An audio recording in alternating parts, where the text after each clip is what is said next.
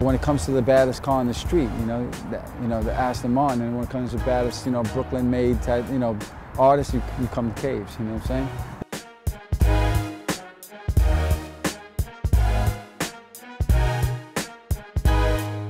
You have to live with the car. The car sells it in a sense. You have to feel that car. So there's many steps to the car, but as you're combining all those textures and mediums and you're trying to accomplish a goal, and the goal is for that car to feel like it's moving, standing still, because it does. I mean, if you look at it, it's like I said before, it's shaped the contours of a body, and it's constantly moving, and that was the goal was to make that car pop.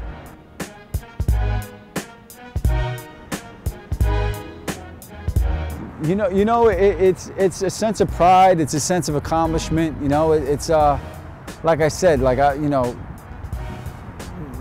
Brooklyn kid makes good. And it's definitely a sense of an achievement, of a creation that it mixes all of those things. Once I see this bridge, I know I'm home.